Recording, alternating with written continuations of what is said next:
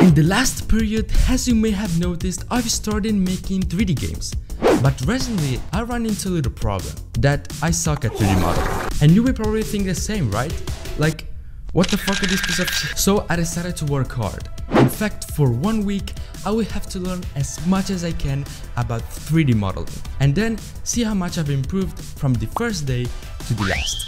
The main goal of this challenge is to make at least 6 models in 7 days. And the plan is this. The first 2 days I will focus on watching a tutorial series on how to learn Blender, the software that I use to make models. Then on Wednesday, Tuesday and Friday, I will create 3 models following some videos. And finally, in the last 2 days, I will create 2 models starting from 0, just using my gained skills and my creativity. So yeah, it's going to be a really fun week.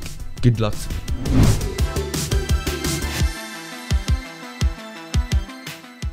Today it's the first day of the week and it's time to start this challenge. So after waking up, go to school, do a lot of homework and go to the gym, it's already evening. Bruh. But don't worry, we can still use the remaining time to start searching up some tutorials on YouTube. And that looks perfectly what I was searching for. A complete tutorial series on how to make a big fat donut. Great. So I started watching it. Keep watching it and watching it. And after finishing all the first episodes, I was finally ready to start creating my Blender project. Basically, a complete donut is built up by a base of soft fried dough, the creamy part, and the sparkles. So the first step to follow is create the base, using a mesh called a torus. Then you have to make it look thick. Sorry guys, I can't handle the Danish jokes. They are too powerful. The second step is to smooth the polygons and make some irregularities, to make it look more realistic. So grab some points and put them randomly around. The third step is to add the creamy part and make it go looks from that to that. And finally, give a color to the donut base, and for today, I think that's all. This is what we got with an hour and a half of work. And I'm not gonna lie, but it looks very tasty. Like, I wanna eat it right now. But I can't because I have to go to sleep because I have school tomorrow, so fuck.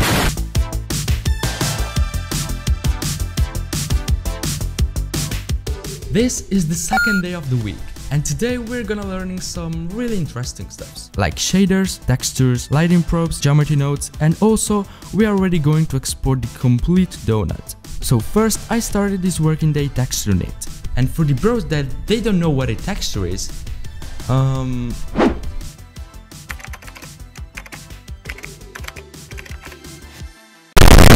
shortly, a texture refers to the physical or visual surface quality of an object, substance or material. It is the characteristic that makes an object or surface feel rough, smooth, bumpy, soft, hard, or any other tactile sensation. In art and design, texture refers to the surface quality of a work of art, created by the way in which materials are used or applied, and then blah blah blah. So it's basically a visual surface that makes our donut even more realistic. So yeah, cool.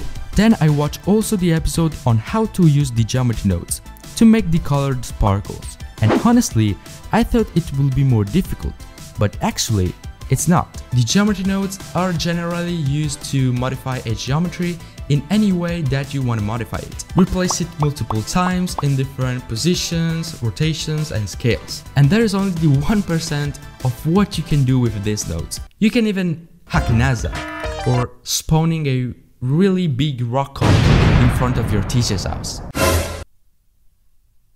I'm just saying.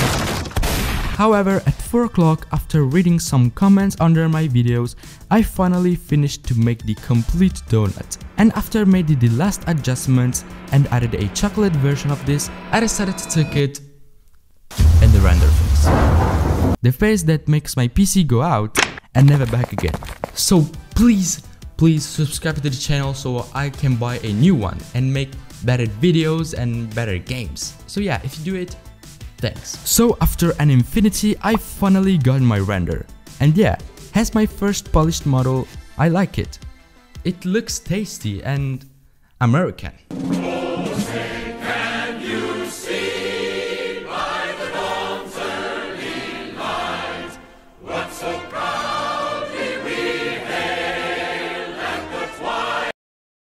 Good morning, gamers! How you passed the night? You slept good? Fine, because today start the second phase of the challenge, which is to watch a single video tutorial and with that make a finished polished model. So as always, after getting home, I started searching around on YouTube a tutorial for today. And at some point, I saw this. And immediately, my mind says, damn bro, this is absolutely sick. So yeah, I did it. The subject in this case was a glass bottle within 2 red mushrooms on a chop of dirt. So the first step was to create the mushroom with its stem and its head. After that, using the wrap modifier, I positioned the bubbles of the mushroom according to the curves of the head. Then I duplicated to make a little mushy, make the chop of dirt starting from a simple cube, adding some details like grass using the curve tool, and finally made the bottle of glass with its chunky cork. At the end, I placed the bottle in the middle of a big plane, baking some lights, adjust the camera view, and passed like 1 hour to create all the cool materials that I needed. With the help of my new friend, Clip, which is a plant and also fake. But it has a face though, so yeah, don't judge me. However, I finally got my render, and I have to say that for now this is my favorite at all. Also because I've done just 2 models. So yeah, it feels so calm and relaxing, and the bottle looks so thick. Sup gamers, this is the 4th day of the week, and today we continue the second phase of the challenge. So let's go on YouTube and search for some new Blender tutorials. And look at this, a fresh drink for us? I take it. Fresh.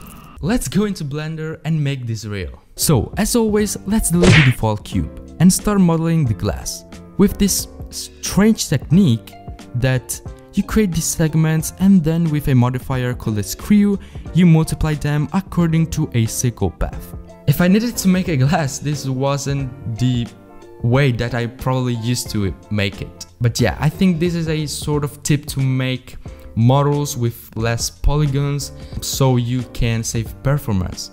So yeah, I think that's the reason. However, then I made some water with clouds texturing, make some ice cube with some irregularities using the same way that I used to make the water, then make the plastic straw, and finally the bubbles in the water. So this is the complete model of a drink, but it's missing something.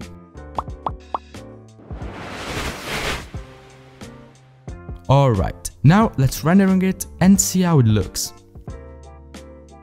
Okay, that's good, but not perfect. The bubbles are not showing and the 2 cherries look like balls. This was a little bit difficult, but at least I discovered a lot of new things, and I think that's important.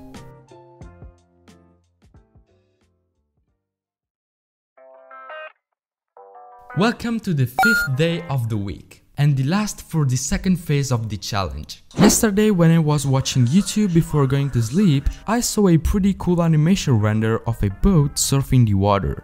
So I saved that video for today, and now we're going to do it. Let's go. First of all, as shows the tutorial, we need to make the boat, starting from the base up to the sail. And just after that, we can proceed to make the water, always using clouds texturing. Now things are starting to get a little more complicated, because we're going to start working with animations, curves, and variables. First of all, to make the water able to move, I created this empty element as a pivot. So to animate the water, we can just simply move it forward or backward. And using these little squares called keyframes to change the position of the element during the time. But there is a little problem, and that is the boat doesn't really respond to the waves. So I'm glad to introduce you curves, that at first sound like a sponsor, but it's not, unfortunately. Curves are basically just lines used to smooth things. With this, we can create the rotation of the boat according to the waves of the water. And tada! Here is how it looks.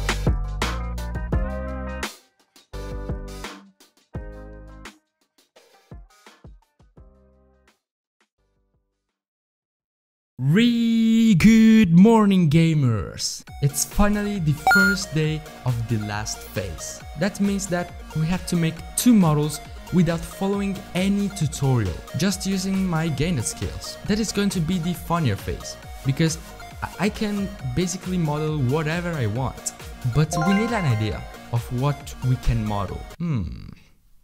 Let me think. I think Plip could be a really good model to make. Also because it's very simple and it's cute.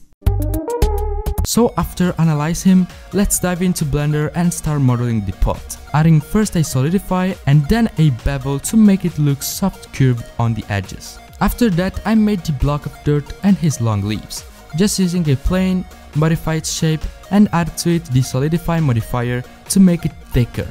Finally, let's curve and replace them in circle multiple times and randomize their direction and scales. Easy, but it's missing something really important. His face. Cause if he doesn't have a face, it's not Plip. So let's make his cutie eyes and his cute smiley mouth. Alright, now it's actually Plip. After applying some materials and illuminating him with the diving light, it's time for the render. And whoa, that's so cute, bros. You see this, Plip? That's you.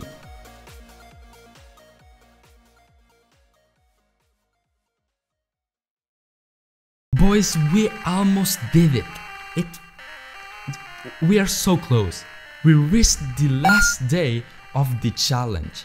I'm dead. It's a joke, YouTube. Today we're gonna make the last model starting from 0. Wow. And with that model, we're going to end this challenge. You know, yesterday I made Plip, right? But on my desk, there is also a minifigure of a Pokemon. And its name is Psyduck.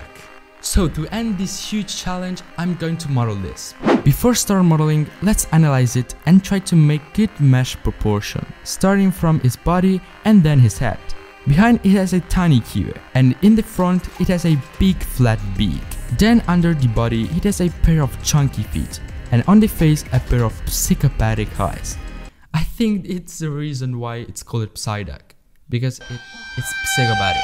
However, after adding the little tuft on his head and after making the desperate arms, I colored it. And oh my god, that looks so similar. I think for this model I used the perfect proportion that I could use. That is the best model so far. But I wanted to make more. So I created this little island with some grass, and after adding some lights, I finally rendered it. So with that model, we have actually finished the Blender Learning Week challenge. Crazy. I really hope you enjoyed that video. If it is, smash that like button and please consider to subscribe to the channel if you want to see more game development content like that. And let me know in the comments what is your favorite model between these that I made. Thank you for reaching this part of the video and we will see you in the next one. Bye.